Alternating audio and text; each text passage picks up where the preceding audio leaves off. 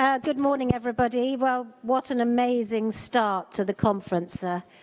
Some totally inspirational speakers and a lot of wisdom. So this panel is going to be looking at how you reached the disconnected youth, how you reached those young people who've become marginalized, who've opted out. I'm the Chief Executive of the Royal Foundation of the Duke and Duchess of Cambridge and Prince Harry. So I'm based in London, and I work with their Royal Highnesses, and we're soon to be joined by Meghan Markle, who will become a Royal Highness. We are the charity that puts into practice programs and initiatives in areas that their Royal Highnesses feel passionately about. And they are definitely not bystanders. They are very, very engaged in wanting to make a difference, particularly to disadvantaged young people. We have a project working on youth violence, and we also have a project where we try and train young people to become sports coaches, tapping into something that they feel passionate about. And these young people are not in education or employment when they start, but almost all of them go into employment or education after the year-long course. And we're currently researching into youth violence in London, which is a growing problem, and one thing that we're going to be discussing on the panel, where you'll see that there are several common themes that no matter what the situation is, the draw, particularly for young men into violence, is very, very powerful. And we had, one of the things we do before we start is to try and get together the people we're trying to help to hear what it is that will make a difference to them. And we had a group of young people who'd been in gangs talking with Prince Harry in Kensington Palace. And one of them said something very powerful, which is, you can't follow the footsteps in the snow when there are no footsteps. And I think what everybody on this panel will probably say is, so often there are no footsteps. And we're going to start by hearing from each of them a story about the people that they work with.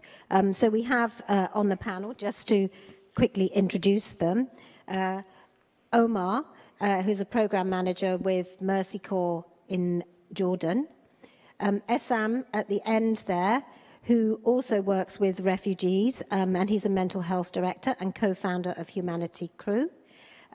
Selena is working in Latin America with a lot of young people who are facing all sorts of issues and live in some of the most violent communities in the world. She works for Glasswing International. And next to me here, Lashon is the National Coordinator of Community Action Teams for Opportunity Youth United. So I've asked them to each think of a story of a person, because I think that brings to life how you can help re-engage young people. But I'm going to start with Lashon, because he himself was a disaffected young person, and there's nothing better than hearing from somebody who's been there, done that, and got the T-shirt, so to speak. And now he's helping lots of other young people make the most of their lives and their potential. So Lashon, would you like to share your story? Absolutely. I'll try my best to do this briefly. So first off, I just want to start off by saying that I'm a product of a failed system, and then I was blamed as the victim. And I say that because too often young people are labeled as disconnected, or they dropped out and they're being blamed, when really these systems had failed them and pushed them out. And the reason why I say I got pushed out is because for two reasons. One, I got off to an early start. I went to a very good elementary school. They had a lot of resources. I was learning Mandarin in the first grade, and I felt really supported. But then I transitioned into a Boston public school in middle school, and I could immediately tell the difference. There were 3 kids sharing a book. We couldn't dare take it home, 50 kids in a class. Staff turnover was crazy. And then eventually a friend of mine got shot and killed a block away from the school. So now we didn't feel safe. And for all these reasons, again, I became apathetic. I started to lose track. And at a time when I needed support the most, they pushed me out. They kicked me out. They said, this is not working. I don't know what to tell you. Keep it moving. Now, as a young teen, that was a good deal for me. Right, I don't have to go to school no more. Now my mom can get off my back. But left with nothing to do, I was left on the streets. And, you know, I got into everything that I shouldn't have gotten into, right? Getting involved with the justice system, almost losing my life on several occasions. And then I think the cherry on top is when I attended the Brockton High graduation in 2008. I went to that graduation to support a friend. And at the time, like I said, I was worn down by this vicious cycle that I was into and knew I needed to change.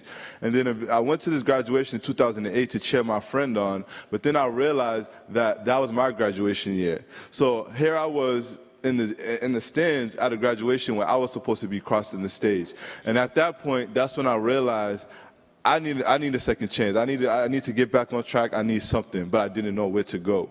But unfortunately for me, as a young person, especially a young person who has gotten involved with the criminal justice system, your options are very limited, right? So I was very desperate. I was applying for wherever I can go. No one would take me. But then I came across a program called Youth Build, and they embraced me with open arms. They showed me a lot of love. They showed me a lot of respect. They saw potential in me that I didn't see myself. And because they supported me, I was able to go on and pursue higher education. I just received my master's degree last year, leading this national movement and trying to give back to the young people, other young people that are disconnected. There are 4.9 million in the U.S., 1.2 billion across the world. So how can I use my leverage, my platform, my experience to give hope to the billions of young people across the country who have been through the same situation that I've been through? And I'll stop there. I think that's a wonderful story, and to go from a boy thrown out of school to a master's degree. Now to a very different world, the world of the refugee camps, and that's where Omar and Essam work. So, Omar, have you got a story of a young person that you'd like to share? I mean, you're fighting with a different kind of pull of violence, and the violence that can lead into terrorism and membership of ISIS if you don't manage to get those people on another path. Thank you so much. Okay. So the story I want to share with you, it's something that I was a part of, and it happened with me, but I will talk about disaffected youth, but from the refugee parents' point of view. So I want to talk about a woman who, her name is Ali, which is a mother of Ali. And that woman, she works as a cleaner in our centers in the refugee camp.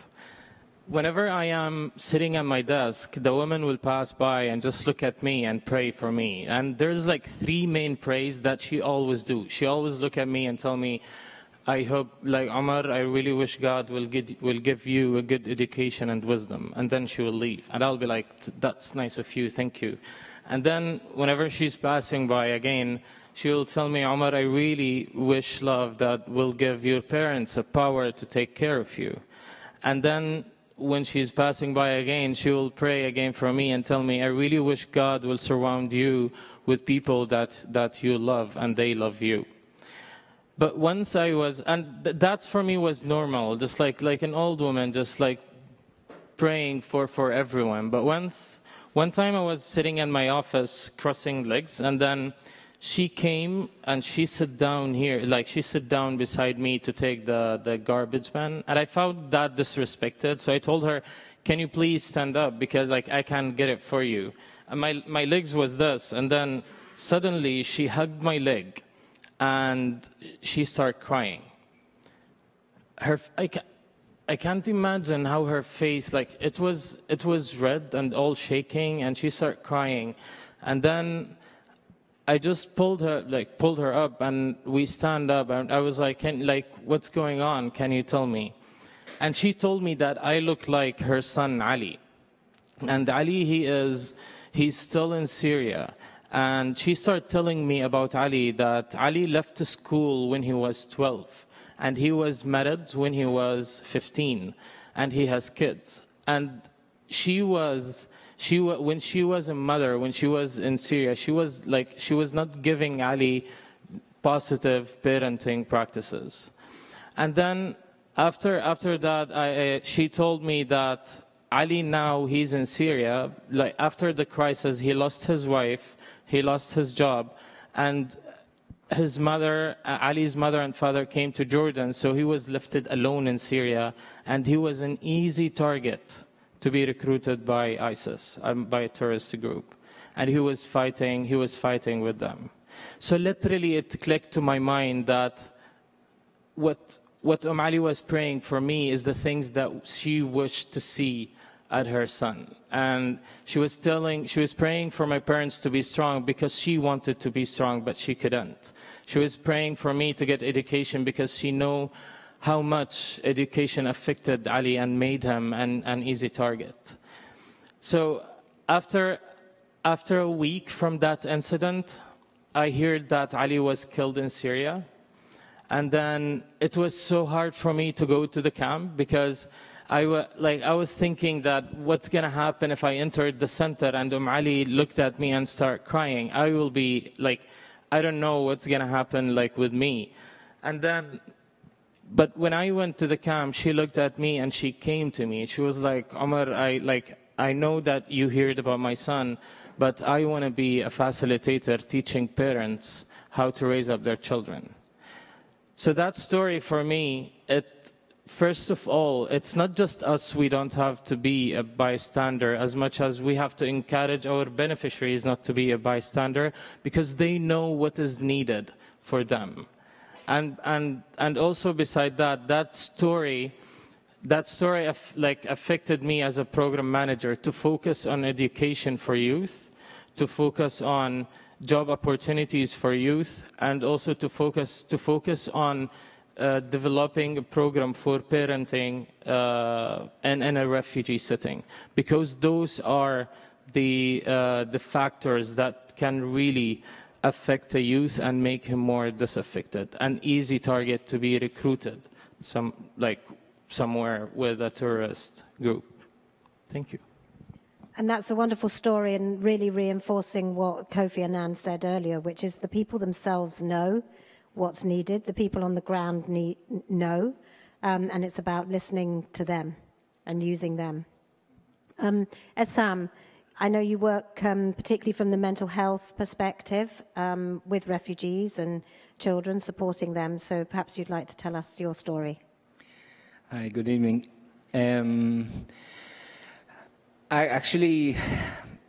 All of us living because of the stories. We are looking for better story to tell our grandchildren, our friends, to tell the different story in Facebook. And also the refugees is looking for better stories in their life. The story that I want to share with you is the story, because of the story I am here and established, I founded the organization Humanity Crew, is a story about a kid. His name is Omar. This kid, if I can have my slides, this kid in 2015, he arrived in a crowded rubber boat, a refugee boat from Turkey to Greece. And when he went out from the boat and we assisted him, I just saw his mother. She was very shaking and he was crying. And I asked from his mother, just give me the baby, because I saw that this diabetic, they cannot handle the situation. And I just took the baby, and me and the mother walking from the beach toward the beach, and he saw a helicopter just hovering above us. And Omar just said to me in Arabic, Ammu shu hada? Uncle, what is this? And immediately I just told him, it's a helicopter. It's here to photograph you because you are a hero. You just crossed the sea. Just heroes can cross the sea. And I found myself making a dialogue with a 4 or 5 years old kid about how to cross the sea and how strong he is. And then I told him, can you take me to your boat, please? Because I am afraid of boats. I am afraid of the sea. The sea, you know, just heroes can come close to sea. Can I see your boat? Can you take me there? And he just took me to the boat. And I saw that how his face starts to change from a frightened kid to a kid who starts smile to me and just, you know, looking all over and try to find where he is. And then he start, when we were in the boat, he started telling me, yeah, I sit here and I stop the wave with my hands and I save everyone. And when we go up, we continue we just continue the conversation, and then you start asking from the photographers, from the reporters there. You say, I'm the hero, take pictures, take pictures. And it was lovely that all the reporters start taking picture of him. And when we finish and I pass to his parents, I told the parents, can you tell him this story every night? Tell him the story about the kid, the hero kid who crossed the sea. And it was the first kid, it was in the beginning, before Humanity Crew was established and founded. It's just when me and my wife, she's here, went to volunteer in Lesbos. Then when we came back and founded the Humanity Crew, and we decided that what we would do is something just around mental health. And I saw the picture and I saw the video of me and Omar. Then the idea came to my mind that the best thing is not to treat trauma, but to prevent it. And if we can change and reframe the traumatic experience of the kids and make it a story of being a hero, not a story of a traumatic experience. So it's better than to come 3 years or 4 years for a young man or a youth and try to change stuff there, because the tree will be with bad roots. But now, if we work with the kids in this very early stage of the trauma, we will have a better future for them, better integration. As Jane mentioned, I believe that ISIS and other terror groups do not recruit people, they fill gaps. And I think that mental health is the huge gap. And I think, and I know that I'm one of these people who is guilty. We as mental health professionals, psychiatrists, psychologists, we prefer to stay in our clinics.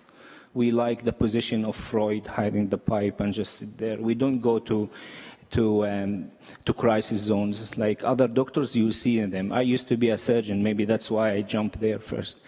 But unfortunately, we are not there. The crisis zone is free from mental health professionals. And that's what we are trying to change in Humanity Crew, is to bring mental health to the forefront, because there is no first aid without the acknowledge that the soul is there. Because the damage to the soul is hardly visible, and it can be there for life, and we need to acknowledge this. Omar pay in cash, I think, just immediately. Yeah, he did it. So that's why I love him. This is my story. It's actually Omar's story. But it has led to a wonderful initiative now, and you helping to get these children to deal with their trauma and to frame it positively, which I think is remarkable. Thank you. So now, Selena, you're working in Latin America. I think you were talking to me about some work you did in El Salvador. A very different situation to the refugee camp, but very similar problems in lots of ways and issues that the young people are dealing with. It is so similar, and as you're speaking, I used to do humanitarian aid, and you meet children whose resilience really, I think, inspires you. And in my case, I met children in camps like that as well. I want to tell you a little bit about a story that's not dissimilar to Rosa's story that we saw in the video earlier. So we work throughout Latin America, mostly Central America, and the homicide rates in Central America are the highest. El Salvador and Honduras, the highest in the world, homicide rates. We have the highest femicide rates, which means the killing of girls and women. And we have all the other complex issues that many countries face, dropout and violence against girls and women. And I think one thing that resonates is that lack of belonging. One of our, I was recently, and this is why the story came up about a month ago, in a rural area, a coffee producing area, speaking to one of the girls who's in our girls program. Her name's Carla, and I was like, you know what, tell me a little bit about what this process has been for you.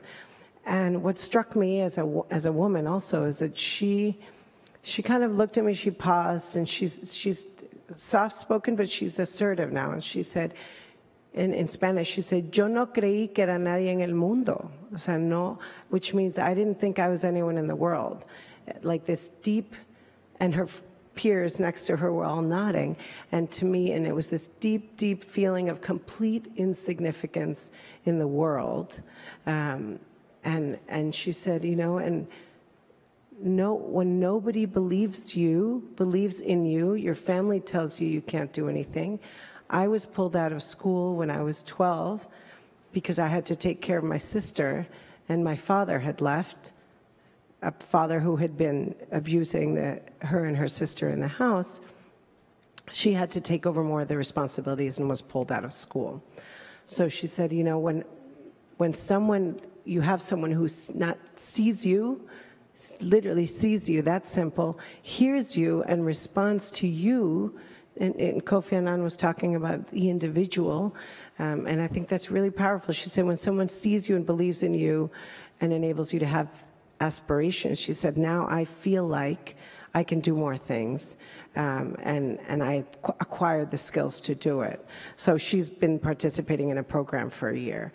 But for me, she really exemplifies, I think, what we all are saying indirectly, and is the importance on building on strength, on dignity, on human dignity, and really believing in the human potential.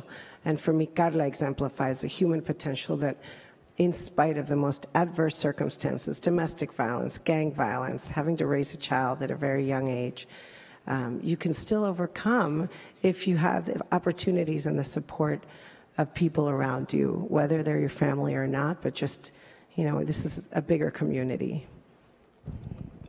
And Omar, what are the issues you've seen young girls facing in the refugee camps? Just picking up on Selena's point there about, and talking about some girls for a moment, and how have you helped them deal with those? So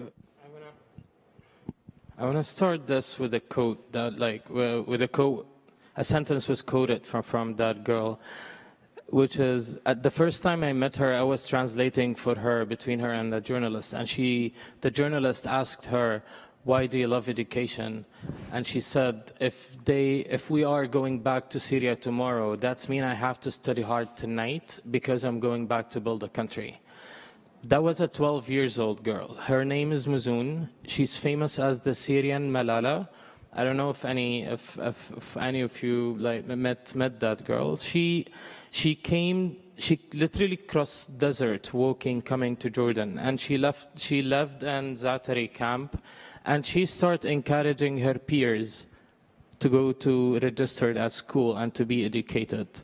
And then for protection concerns, Muzoon was moved to be in another camp, to live in another camp, because she started being famous. Her pictures started to be all around the organization's website, and she faced a lot of challenges from the community she's living in and the culture that she is living in. She was moved to the other camp. She never stopped. She always believed on possibility that it's possible to do what she is dreaming of. And then she moved to the other camp, and she faced the same issues, and like that story for 3 years. But now Muzoon, she's studying in UK, and she's living in UK, and she's the Goodwill Ambassador for UNICEF for girls' education. That story inspired, inspired every single person worked with Muzoon, and that story makes it it literally shaped my vision, saying a leader such like Nelson Mandela, Gandhi, or Martin Luther King will come out from the generation that we are working with, because they are the one who really know who really know how much peace is important and how much justice is important, and they are the one who can strongly speak of it because they know the dark part, the dark part of it.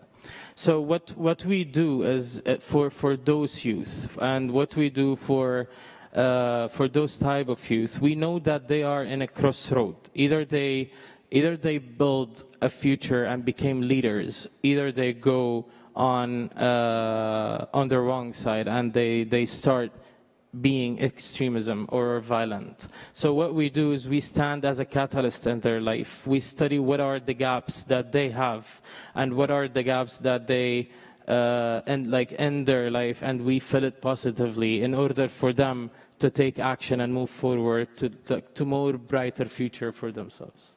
And how do you persuade the girls who don't see education as important to take up education? I mean, what are the barriers that are preventing them from doing so? Sorry, how do you help the girls who aren't like Mazoon, who don't see the importance of education, and what is it that's stopping them seeing that? Because I think you were talking a lot about underage marriage when we spoke on the phone. So the family, so parents, okay, parents are a key factor in this. Because when parents came from Syria to Jordan, they were traumatized, and what does that mean? They were not able to take decisions that will help their family in the future. They can't measure the risk of their decisions that they are taking. That's why child labor and early marriage became a major protection trends that we are facing in the camps. I can tell you at the beginning, we start working with children and we start working with girls in order to raise their awareness, but that was not enough. That was not enough in a way that there's a saying that they say in the Syrian culture that the father is the god of the home, the god of the house. So if we are not reaching the father, if we are not protecting the father and the mother and the parents and give them what they need in order to build their confidence and self-esteem, then raise their awareness on child labor, raise their awareness on the importance of education so they can support their children toward that. And Assam, are you dealing with similar issues, and how are you tackling them? Can we disagree in the panel? You can disagree, yes, and I know you do disagree. No, just kidding.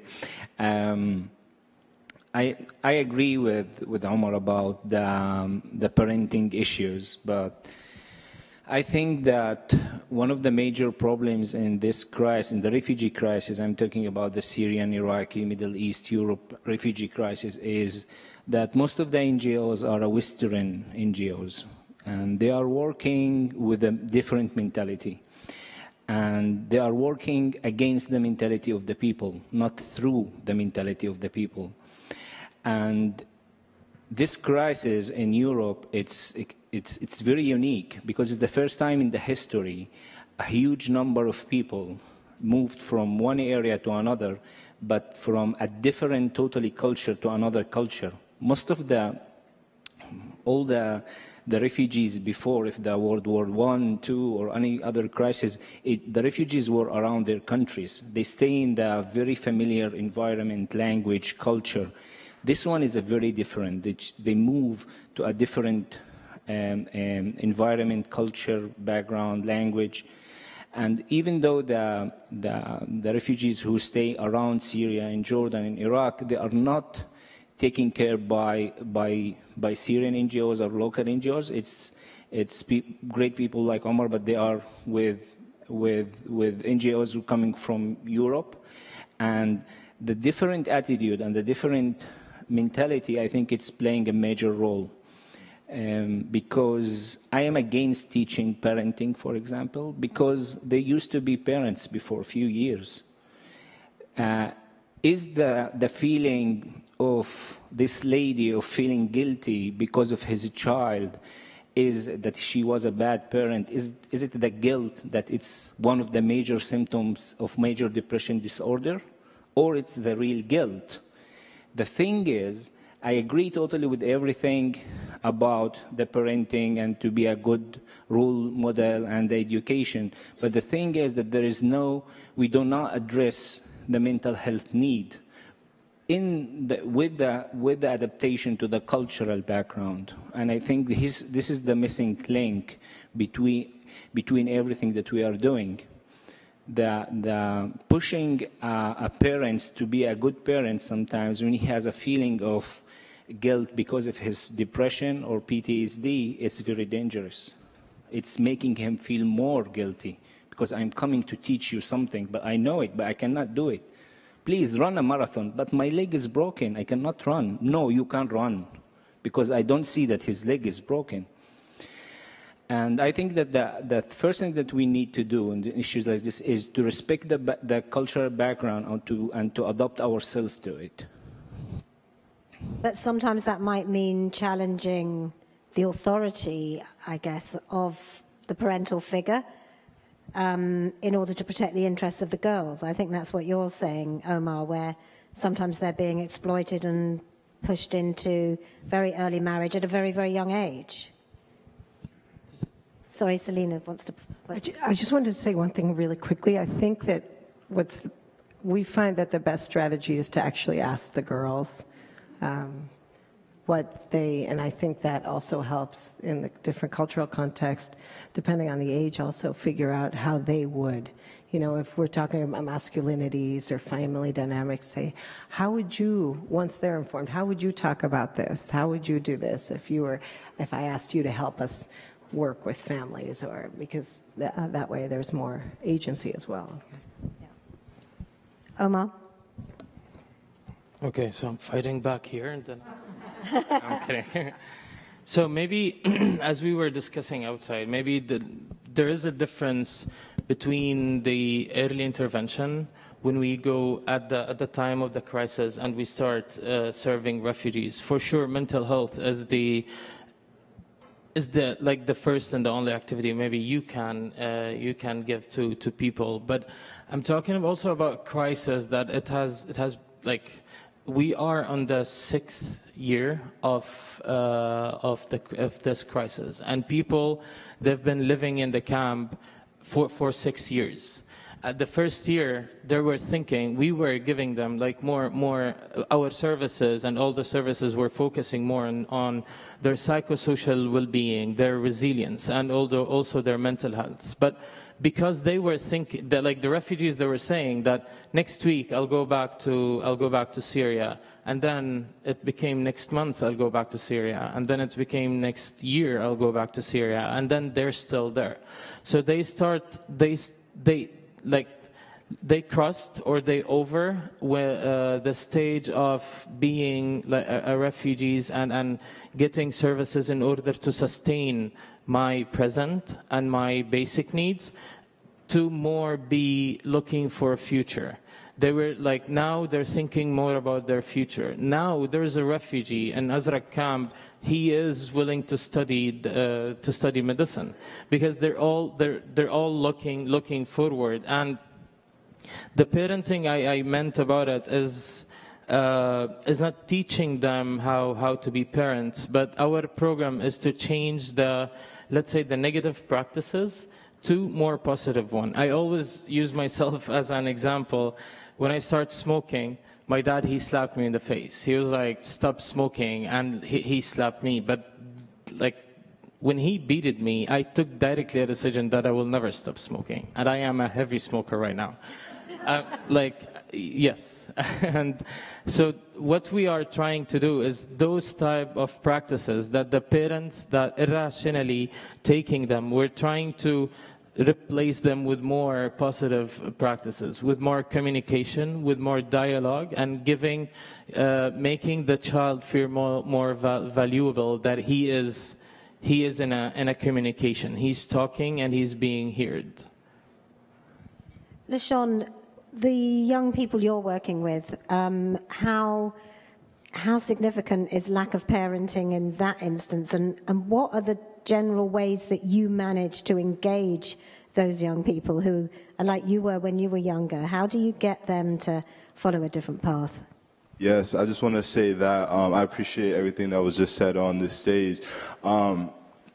I think in this space, a lot of the young people who are disconnected in the U.S., I'll speak for the U.S. particularly, they're looked at as the hardest to reach, hardest to engage, all these different things. But the reality is they fall into all these community-based programs, right? And sometimes programs have the pressure of meeting these outcomes, getting this person placed within 9 months, or a year or whatever it is, but what you don't realize is that this person just came back from years and years and years and years and years of trauma, being told they can't, and everything negative you could possibly think of, right? Raising families of their own. So sometimes you have to start, and I'll say the magic with me is start and recognize that this is a whole person, not just an outcome, and it starts with love and respect. Because when you talk about why young people gravitate to gangs or to go or whichever path that they choose, it's because they didn't get something from the home, right? And love is something that every human needs, right? And when you don't get it for so long, I used the example yesterday in our meeting. When you're in a desert and you're thirsty, as soon as you see a drip of water, you're running to it, right? You're gravitating to it. You want it, you yearn it. Now, a lot of these young people have been in juvenile hall, foster care system, so they've been deprived of love and belonging. So as soon as someone shows them that some love, whether it's through a gang or whether it's through a mentor, they run towards it, right? And they want it, and they hold on to it. So that was something that was effective for me in Youth Field, was that I received love from my program manager. He was my mentor. The program manager was my mentor, and I was fortunate to have the rest of the staff support me as well. But to know that I had that one person that was really pushing me and getting me to see beyond my own purview of my own potential, that definitely helped. So I would say, and then the respect, like you said, when a child is a dynamic, you're my child, I own you, and I can do whatever I want to get you to stop. And you see, he resented the fact that his father slapped him, and he continues to smoke, right? So it's like, and in school, for me, a lot of the issues that I had was going back and forth with teachers. Like, I knew they wasn't giving me what I needed, and if I dared to tell them that, oh, you're disrespecting me, go to the office, right? So there was no respect there. So those are the two things. Now, when you talk about the journey of transformation, there's a few critical things. There's 5 P's. I'll try to stick to 3. If I have time, I'll go to 5. Now, the first one is helping a young person find their passion, right? So like I said, a lot of times we young people, opportunity youth, we really can't see, we're in survival mode. We can't see beyond the day, sometimes beyond the hour, right? So to get us to think beyond and vision into the future of what we want to be is nearly impossible, right? And therefore, if they're misguided, they don't care about anything, they don't care about themselves, it's easy for them to kill someone or tear down the community or do whatever it is that's detrimental to themselves and others. But when they can find a passion and a purpose, now they have something to work towards, right? And helping them find that's not going to be an easy job, because it's easy to tell them, come do construction or come do this. But if their heart and their soul is not in it, they'll do it. But will they be successful and persist through it? Probably not, because they don't have that connection. So in Youth Field, they exposed me to a lot. I wanted to be an HVAC, electrician every week, but finally I landed on higher ed and criminal justice specifically, because I understood that there was a systemic issue that was preventing me and several of my peers from being able to progress in life. So I said, I have to study this system so that I can flip it. So that passion got me through 4 or 5 years of school studying law and justice, right? If that's not there, they're probably not going to be successful. So I'll say the first one is tapping into that passion. I would say the second one is preparation. Because I think a lot of what gravitates young people to our programs is that they've been written off by the traditional system. They love coming into these environments where they get the one-on-one attention, they get the love, they get the respect, they get everything they need, right? But the reality is we can pour that into them, but we also have to make sure that they're prepared to integrate back into that traditional system that they felt like when it received them. So again, making sure that we're leveling them up, building up their skills, building up their resiliency so that they can get what they need, but also be prepared to transition back into life. And I'll tie that back to like reentry services and talking about the importance of planning with folks who are reintegrating into society. If you're locked up for 5 years and you lost contact with your family, you have no social connection, and they come to you a week before you're getting out and say, okay, where are you going to live? Where are you going to work? All these different things. That's overwhelming for someone when they got a week to figure out all these different things. But if you put in a plan 3 months ahead, and they put in support systems, they've applied for services, all these different things, that integration is even more easier. So again, the preparation is key. I think another P is the promise. Because when you get a young person to really vision a new life for themselves and really get them to see their potential, you have to, I used this term yesterday too, their head's going to big up, their visioning is going places, right? They've never visioned before, some of them. But now you have to pop their bubble and get them to realize it. Now, if you want to get there, here's what you have to do to get to that. You have to work long nights. You have to go to school. You have to study. You have to do all these different things that they're not used to. Some of these young people don't have that type of discipline. So, and if you lay that out for them, it's going to overwhelm the freak out of them. They're going to be like, oh, no, that was good, but I'm checking out. But if they have an adult or a peer or a program there to promise them, we're here to support you. Yeah, this road's not going to be easy. I'm not going to lie to you. It's not going to be easy. You know what I mean? But we're here to give you tools, support, guidance, love, whatever you need to get through it. And then the likelihood of them going through is that much, the chances are that much greater when they feel like their support and they feel like they're not alone.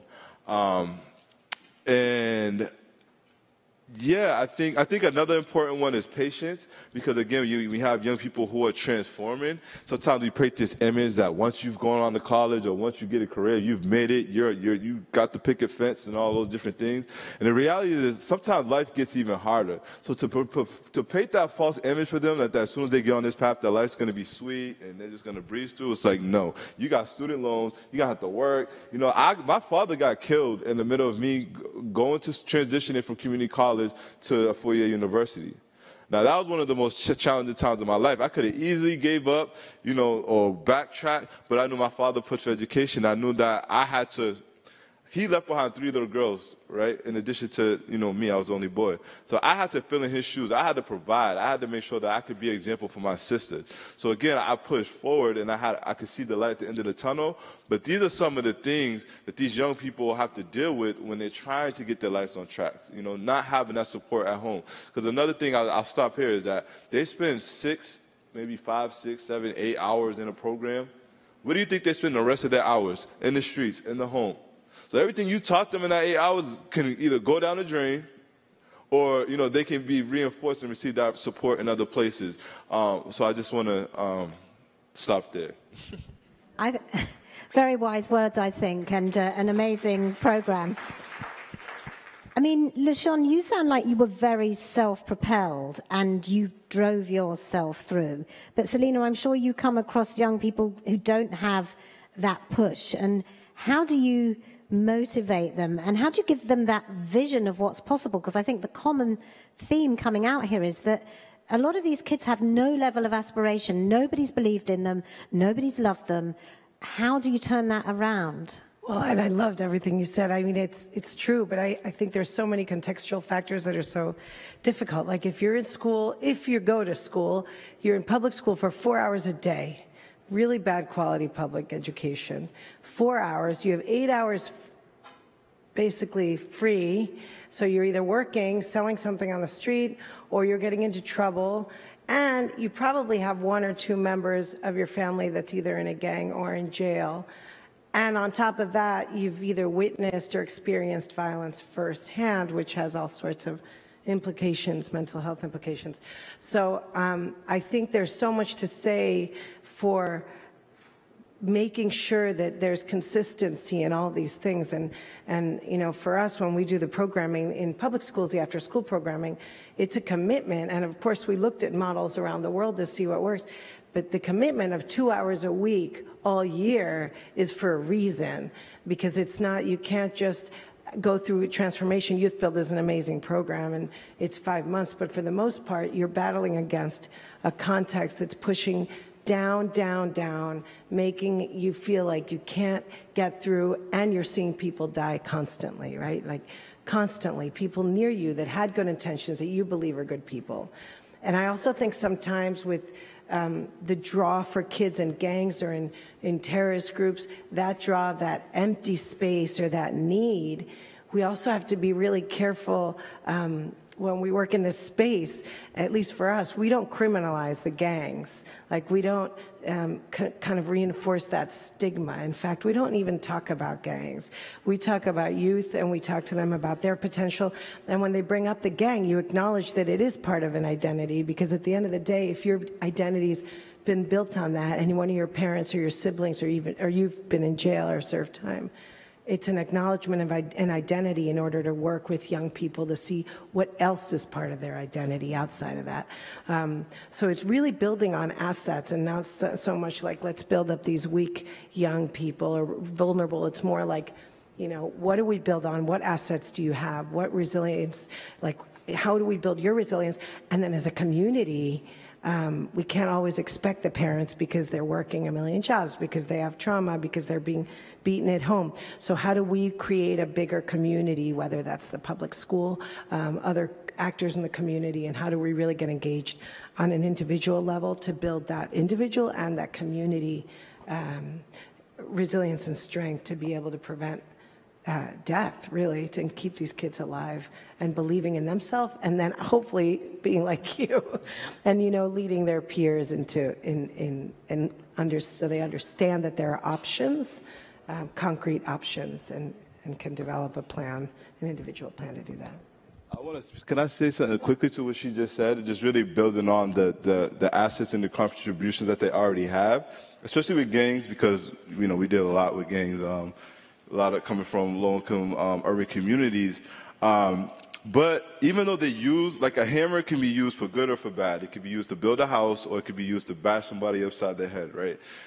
Now, gangs, they're used for bad, but these young people learn a lot of skills, and gangs are organizations, right? They have a finance person, they got people doing operations, you know, and these young people are entrepreneurs, right? So you can get them to realize that, okay, you guys have skills, here's how you can transfer this. A lot of it's code switching. Again, just not them coming to it like you don't have any skills. Like, you guys are entrepreneurs.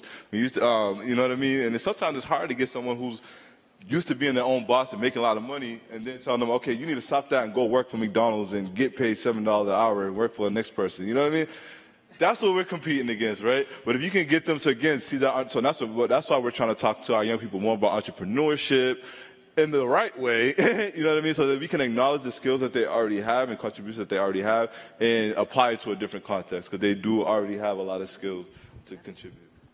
And do you have, either of you, do you have particular methods that you use? LaShawn talked about the 5 Ps. Assam, I think you talked about a 4-step method? Yeah, the 4-step approach is methods that we use that I drafted. It's talking about one mind, 4 stage of mind. We think that not just the body go through a journey when we become a refugee, but also our mind, and we need to adjust our intervention, our psychosocial intervention and mental health intervention to each stage of mind that the refugee goes through.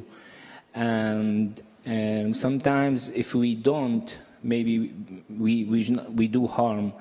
The first stage that we talk about is the acute trauma, is the mistrust in the sea, when there is bombing.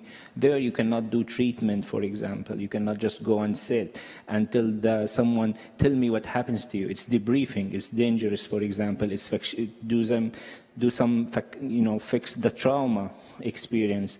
So we need to acknowledge which stage the refugee is and to give the suitable intervention. The second stage, you are talking when they are in a transit camp. But Omar talked that now in Jordan, for example, they went out of this situation. Now they are feeling that this is home.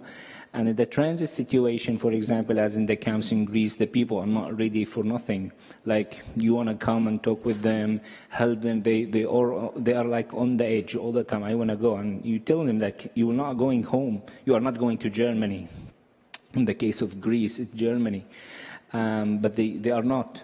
And the third stage of mind is when they are leaving and relocated, or they becoming or believe that this is, there is nothing to do and this will become home, or they are going back home and they are moving again. And the fourth stage of mind is when they are resettled or they go back home, and then we see more disorders coming out, not just symptoms and signs, but we see PTSD and depression and the hardcore psychiatry, and the treatment should be different there. So as professionals, we try to, first of all, to see which which stage of mind the refugees are now and to give the suitable intervention. For example, in the first stage of mind is what we are doing with the kids like Omar, which try to change the narrative for them. I have a nice story about how we can change the, change the whole experience, not just the experience, but to give them some motivation. Before 2 months, less than 2 months, I have been in a rescue mission, one of our rescue mission with the Spanish lifeguards, Proactiva Open Arms, in the search and rescue zone next to Libya, in the Mediterranean Sea. And we rescue a boat around 70 miles from Libya. They were in the sea for like around 16 hours. We thought when we arrived to the boat that they will be dead because we looked for them like 10 hours and we were sure that the captain said there is no boat like this can survive the weather, but actually all of them were fine. And we finished the rescue and I do the psychological first aid and the mental health intervention and we help them with everything, blankets and etc. But there were a young guy around 16, 17 years old that he was anxious. He all the time just walked around the boat. He was not calm. And I tried to talk with him. I explained to him that everything is okay. The Coast Guard will come. He will be in Italy in a few hours. He couldn't calm down. The rest were fine. That we put music. They started dancing. But Abed couldn't calm down. And when I start talking with him, and I say, okay, I have nothing to do. The Italian Coast Guard is coming, and I need to do I need to do an intervention. I cannot give him Abed like this. And I asked him what's happening, because in the first stage we don't open the wounds, but I couldn't do nothing and I had to ask him. And he told me that for 1 year he was in a slavery camp in Libya. He's from Darfur. He tried to cross the border and the militias in Libya caught him and he was in a slavery camp for 1 year. And because he tried to run away a few times and his family was looking for him, they asked from him, they make him dig his grave and take picture of the grave and send it to the family. So for his family, he was dead. And he started telling me the stories and he was crying and nothing. I did everything I know from the books. I didn't know from the books. I tried, but he's not calming down. I go to the head of the mission. I told him, look, we cannot give him the Coast Guard. He's like, in 2 hours, he will be psychotic. He will commit suicide. Even though not in 2 months, he will be like going around the streets of Sicily. He said, come on, there's nothing to do with the Coast Guard. They are army. Then comes to my mind, I ask him, do you have any papers or something? So he do like this, and he give me just a small paper like this, and it was written in Arabic, Mama, yes, mother, and the phone number. This is the only thing that he kept the whole year and a half around slavery camps. So I went to the captain, to Marco. I said, Marco, we need to use the satellite phone. And we called him mother. And it was a crazy, crazy, crazy conversation. It was funny because after 5 minutes, one of the crew came to me and told me, if you are dead and then you call your mother, what kind of conversation will be? I said, oh, yeah. So I took the phone because I saw that there was something wrong. He's not happy and he's like fighting with his mom. So I took the phone and explained to the mother why the child is calling her. And after that, all the symptoms disappeared and he was calmed down, he started laughing and he just go down and dance and etc. And I follow him through our online clinic. And like 3 weeks later, I asked him, where are you? He said, we need to finish early because I'm going to the Italian language lesson. I said, oh, perfect, good. Where's the rest of the fellows? Because I know the people who stay with him. He said, no, they are home, they don't want to go. I say, why? I say, don't want. I encourage them, they don't want. And I found out that this guy, that he was the vulnerable cases in the boat, he was the hard case, the whole people in the boat. He was the one, he has the motivation to go every day to the language school. He want to be a doctor now, something in psychology, like identification, become like his equal to his therapist, and etc. And the others, and unfortunately, we don't have this kind of service, we cannot provide it to everyone because of lack of support. But the others, even though they didn't have the same hard experience, they are not willing to do stuff now because they lose the motivation. But we can see that with a very short kind of intervention, we can give a lot of hope to someone and to change the whole narrative and the whole experience and also his future. It maybe cost us 1 million now to do stuff like this, but trust me, it will save a lot of billions later. And even though that you are against refugees and you are right-wing parties or politician or foundation, whatever, it's better to put money in these things of issue, because then the refugees will be strong enough to go back and rebuild their countries. If not, they will be just in the street of Europe and everywhere doing nothing and easily recruited for bad and criminal things. Another incredible story, and showing how intervention really can help to turn lives around.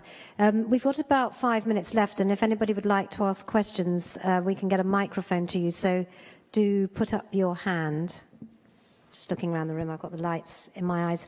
While you think about it, if you have got a question, I know LaShawn has a good example as well of a young man that you rather struggled to get him, I think, to turn his life around, but got there in the end. Oh, yeah.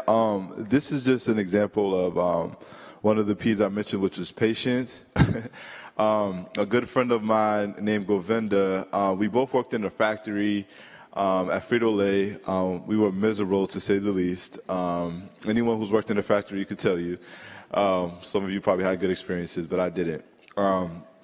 But, you know, he, like many other young people from the community that I come from, we don't see too many people that went on to college or see higher ed as sort of like a path for us. So, you know, because I had this experience, I felt obligated to pay it forward, right? And that's the 5th P that I failed to mention, was pay it back and pay it forward.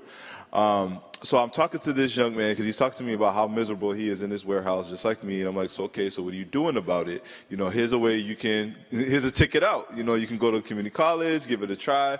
And he was just, nah, screw that. That's for lames. All these different things. And I'm looking at him like, you know, I go to college, right? So I'm just taking all these insults from him. But I'm just letting him know, you know, just give it a try. But he had internalized that it wasn't for him. He literally told me, it's not for me. I'm a hands-on guy. I can't do this. So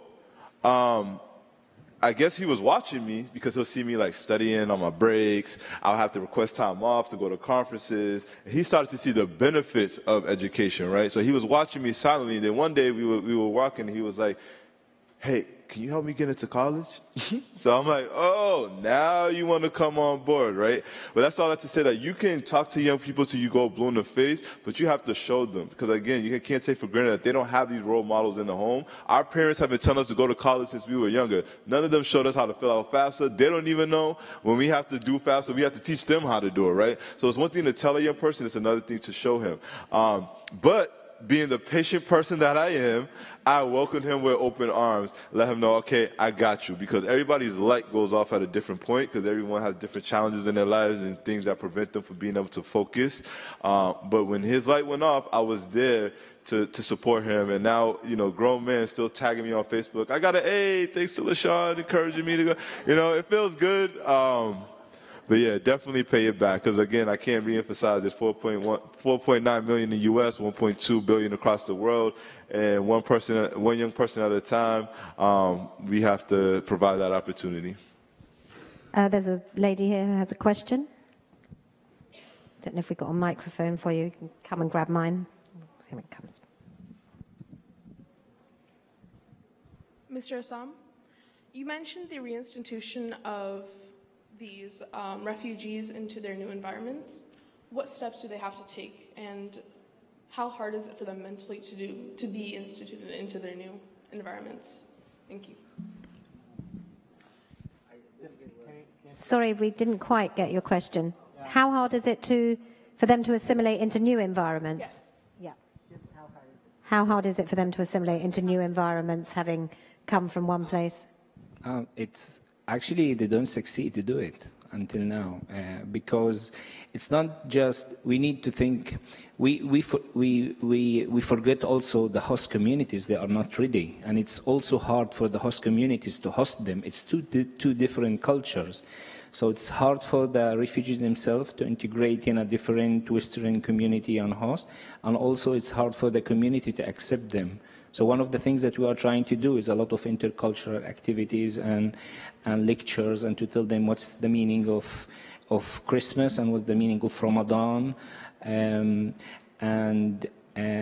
If we do not address these subjects, they will be isolated all the time. Until now, there is, I think most of them are really isolated in the big cities of Europe. And isolation is very bad to the integration process. Yes. I have a question, suggestion for Omar, because as you were describing that situation, the refugees, and saying how they were in a new context, how it was different than other groups because they were in a new context where they didn't know the language, and it made me think even farther back to slavery. Even though we were refugees, you know, we were forced to come somewhere where, like, and it's something that I care really about, because my family, who comes from the Cabo Verde Islands, they were stripped of their culture because they were forced to assimilate into this American lifestyle, right? So my question to you is, like, how is history or other groups who have been sort of treated the same way helping you guys come up with a strategy to work with this group? It's not far away. I am a refugee myself. Like my nation has his own agency. You know, there is UNHCR for everyone, and there is UNRWA for us, the Palestinians.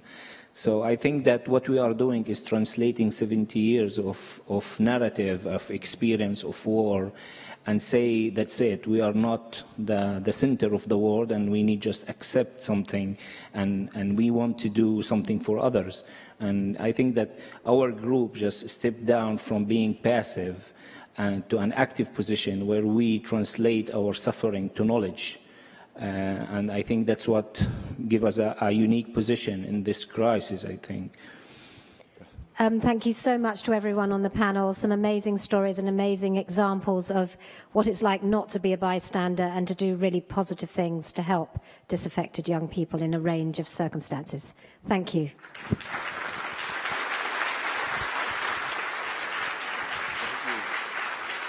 Ladies and gentlemen, please keep your seats. Lunch will be served at your tables.